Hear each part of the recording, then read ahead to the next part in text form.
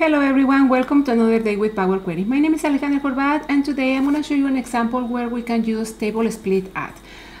Here on my desktop I have a folder that is called Demo Table.Split.At. I have a file that is called Split.At Demo. I'm going to double click there so you can see the content of this file. I have just two tables here.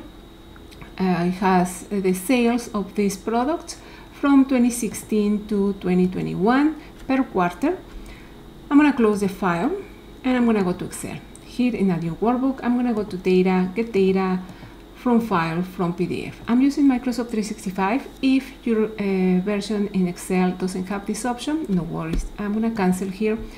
You can go to Data, find where you have Get Data, From File, and you can get it from Excel workbook or you can get it even from Text CSV. Click at any of them. Of course, you won't see the PDF.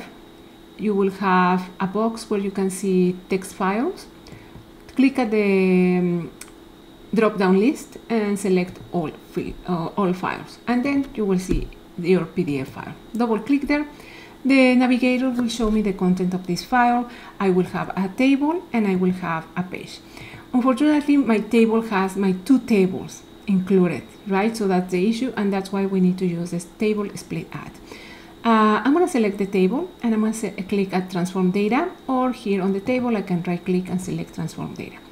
The Power Query editor will open and I will see the content of my table. And here on the right I can see the steps that Power Query applied, and I have changed type. I don't like this step because, as you can see here on the formula bar, the names of the columns are hard-coded and I don't like that, especially at this stage of my query. So I'm going to remove that step. So we need to do it as dynamic as possible. So here on my navigation step, you will notice that it's coming from the source. It's bringing the ID table 001 from my column data. If we go one step before this, my step source, you will see table 001 and it's bringing the table that is coming inside of my column data for that specific row, right? So here at the bottom, you can see that is the table that is bringing here on my navigation step. Excellent. On the left, the queries section here, I have the name of the query, which is the name of the table. So I'm going to rename this as demo, enter, and I'm going to hide this over here so we have more room again for the preview. Here what I'm going to do is let's split this. I'm going to create a new step, Fx on the formula bar. After the equal, I'm going to say table split. So I'm going to show you the difference between table split and Table.Split.At. So table split first. I'm going to open parentheses. I'm going to provide the table that is coming from my previous step, table 001. I don't know why Power Query always does that with the navigation step. It calls the step navigation, but really the code grabs the name of the table that I'm working with. Remember that when we look at the navigation, we saw table 001. That is what the code is referring to. So in here, I'm going to say table split, and I need to provide a number right here. If you see, page size as number. Let's say if I want to provide 2, because I think Power Query will split my table in 2. That's not true. So what Power Query will do is create several tables with 2 rows in every single table. Okay, so if at the end you don't have 2 or 3 or any number of rows that you indicated here, it's gonna just, that table will have just whatever is left over, right? You can have 1 or whatever the number is. So in this case, they are all in 2s, so that's fine. But this is not what I want. So I want 2 tables. I don't want several tables with 2 rows only. So for that reason, let me delete this step and we're gonna go back, create that new step, and then use the Table.Split.At. Table.Split.At, open parentheses, the table is coming from that table 001, and now I need to provide the count number. I need to provide the number of the row that I want to split at. If I provide 2 or 3, let's say, if I provide 2, for example, close parentheses and I press enter, it's going to keep 2 rows in the first table right here, and then the remaining is going to go to the next table, which is all of this. that is not what I want. That's why I wanted, I'm gonna go one step before this, that's why I wanted to split at row 11.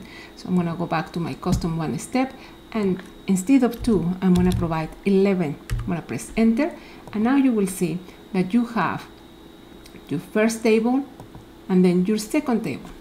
Both tables have the first row that really belongs to the column names, right?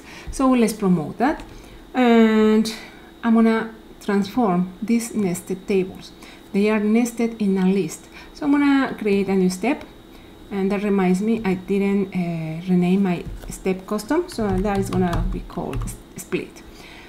The next step, the one that I just created, I'm gonna use list transform, because what the Table.Split.At returns as a result is a list.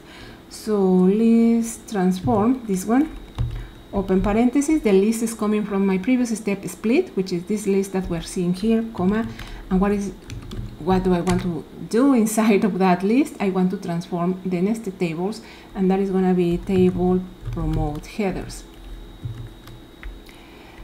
And open parentheses, and I want that Power Query looks at every single line of this list. I have only 2, but still needs to check at every single one. Close parentheses for the list transform, enter.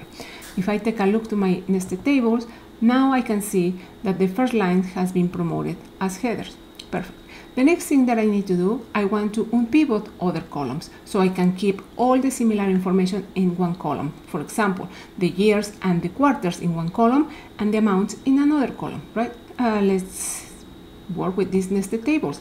Here on list transform, after the each, I'm gonna press shift enter to go to the next line, and I'm gonna work with nested lets.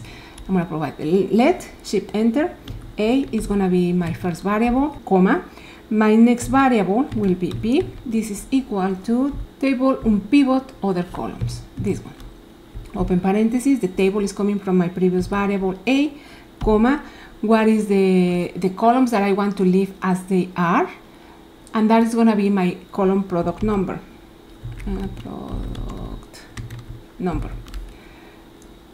I don't want to do anything with that. I want to keep it as is. Oh, I need to provide that as a list, so I need to provide the curly brackets. If I had more columns to keep as they are, like on the left, then I list them there and I separate them by the comma inside of the curly brackets, right? So I have only one, so I just provide a product number, sorry. And what is the name of the column where I'm gonna put the years and the quarters? That's gonna be the name, year dash quarter. Comma, and what is the name of the column where I'm gonna have the values or the amounts? That's gonna be amount. I'm gonna go to the, and before the last closing parenthesis, shift enter, I'm gonna provide the in. For that reason, I didn't provide the comma at the end, so the last variable doesn't have a comma. That tells Power Query it's time for the in expression, and then after the in expression, I need to provide the result, which will be the value of my variable b. Press enter after the parentheses, the closing parentheses, and now you will see that we have unpivot other columns. Now we are able to split our year and quarter. I can combine the columns now. I can combine this table, now, if I want to, or I can just keep transforming, right? So I can split this column on my nested tables. Let's do that. So just to practice, we provide a comma after the closing parentheses for the table unpivot other columns. Shift enter. I'm going to provide another variable. And I'm going to say equal, and this is going to be table split column, and I need to say where the table is coming from my variable b, comma, and the source will be year dash quarter. That's the one that I'm going to split, and comma, and the splitter as function split by delimiter, open parentheses. I need to provide the delimiter. That's gonna be the space that is inside of quotation marks, space dash space. And now close parentheses, and I'm gonna change the result for the value of my variable c, and let's see what happens. Now I have, oh, I didn't provide the new names. I forgot that. So I provide the code, in the code I said, well, split by this, but I didn't provide the names of the new columns. And for that reason, it has year quarter 1, year quarter 2. So let's fix that. After the closing parentheses for the splitter, split text by delimiter, I can provide the column names as any. So I'm going to provide it as a list. The first one will be year, in quotation marks, comma. This next one will be quarter. And I think that's about it. Let's see, click at the check mark and let's see what we get. Perfect, year and quarter, excellent. Now I'm ready to combine my tables. So here on the formula bar, create a new step, Fx to create a new step. I'm gonna say table combine, open parentheses, to the tables as list. Well, I have the list already, so I'm just gonna close parentheses, enter. The list is coming from my custom to step, and there we go. Here we have all our tables combined with all the years, 2019 to actually 2016 to 2021, and we can go to home, close and load. We can create a pivot table if we want to. So let's see over here, pivot table, existing worksheet. Here on B2, say OK, and here we have the amount on the values, the year on the columns, same thing with the quarters, and the product number right over here. And oh, there is something that I didn't change. Let's go to our query. I didn't change the data type. So go back to my query, and you can see that Ctrl+C+ to zoom in. You can see that the amount is coming as a text. Let me change that. I totally forgot that whole number. And there is an issue. What is the error? I'm gonna go home and I'm gonna say keep errors here. And what is this? Oh, this is the one, if you remember when we went to the navigation, this is a null. But the problem in here is that this cell has a dot. Totally forgot about that. So we need to take care of that. So when we split this,